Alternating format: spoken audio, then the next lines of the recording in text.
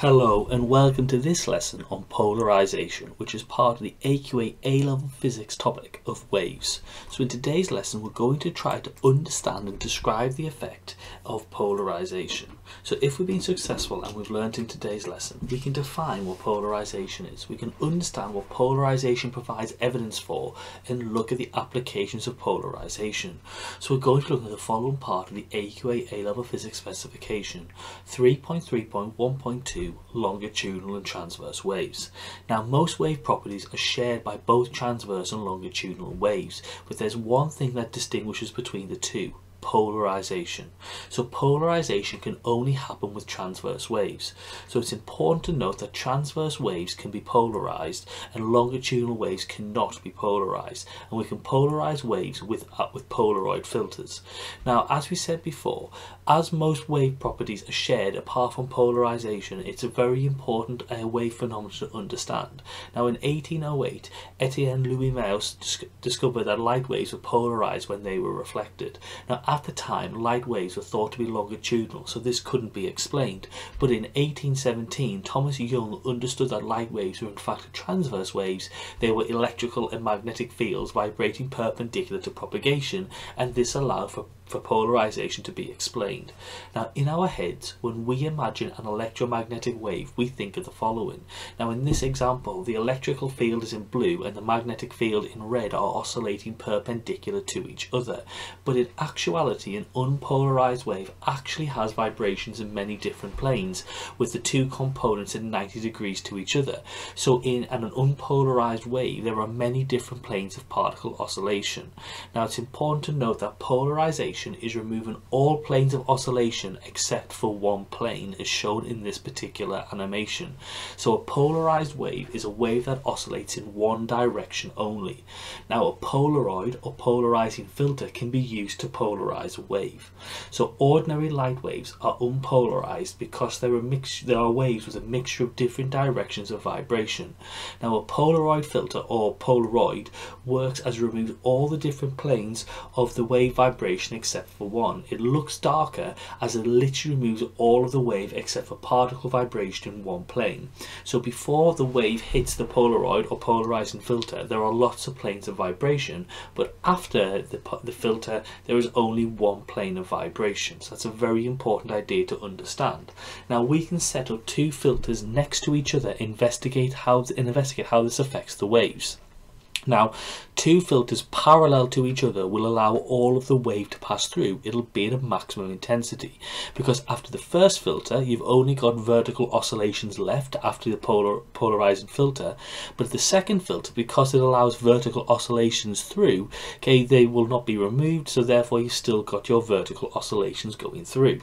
But two filters perpendicular to each other block out all of the light, because the two filters filter out the waves in different planes, so completely block out all of the wave. So after the first filter only vertical oscillations are left, and at the second filter the vertical oscillations cannot pass through as they will be removed. So it's shown in the following animation. So you'll see that when the two filters are aligned parallel to each other, all of the wave can pass through in that polarized form, but at 90 degrees none of the wave will pass through that second filter.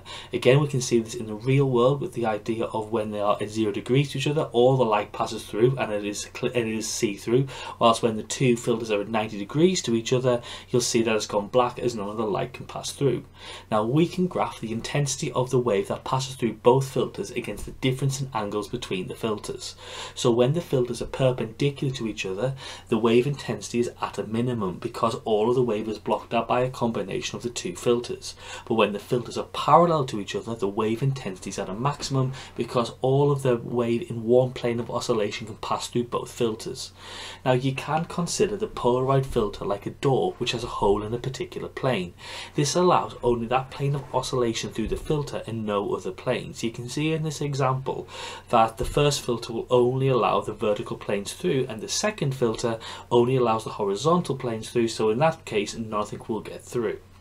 Now, longitudinal waves, as we mentioned before, cannot be polarized. Now, with transverse waves, there is a choice in which direction or in which plane the oscillations occur. So, for instance, we could let the transverse wave move in the z direction. So then the oscillations could be, for instance, in the xz plane or the yz plane, or it could be anywhere in between. So there's lots of possible planes of oscillation. But with longitudinal waves, on the other hand, the oscillations only occur in one direction, namely in the same direction as the energy transfer, by the definition of a longitudinal wave. So there's no need to distinguish between different oscillation directions because there's only one oscillation direction. So fundamentally, the particles in a longitudinal wave vibrate in the same direction that the wave travels in. So therefore there's no possibility to isolate a particular direction of vibration from it. So therefore polarization is not possible in longitudinal waves. So if a wave can be polarized, it is proof that it must be a transverse wave, and all electromagnetic waves are transverse waves. Now, light waves reflect off some surfaces, okay, and they can be partially polarized.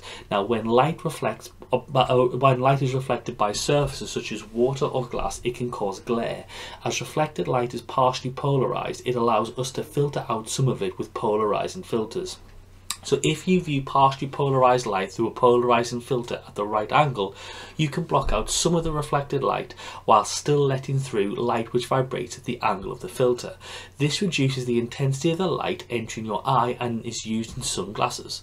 Now, in addition to that, TV signals are polarized by the orientation of the rods on the transmitting aerial. So you can see here that there are two types of TV aerial: horizontally aligned aerials and vertically aligned aerials. So to receive a strong TV signal, you have to line up the rods on the receiving aerial with the rods on the transmitting aerial, and if you're not aligned, the signal strength will be lower. And it's the same with radio signals as well, because if you try tuning a radio and then moving the aerial around, the signal will come and go as the transmitting and receiving aerials go in and out of alignment. So it's important to note that polarization has many uses in the real world. Polarizing filters in objects such as sunglasses can reduce glare by reducing the partially plane polarized light created when light is reflected by transparent materials such as water and glass. Polarizing filters can also be used by photographers to alter the appearance of the sky, because particles in the atmosphere can cause partial polarization by scattering sunlight. And finally, polarization can be used in stress and strain analysis of certain plastics such as perspex. Now, polarized light micrography is a useful technique in the analysis of crystal structures. So what have we learned in today's lesson? Polarization is used as evidence for the nature of transverse waves, and applications of polarizers include Polaroid material and the alignment of aerials for transmission and reception.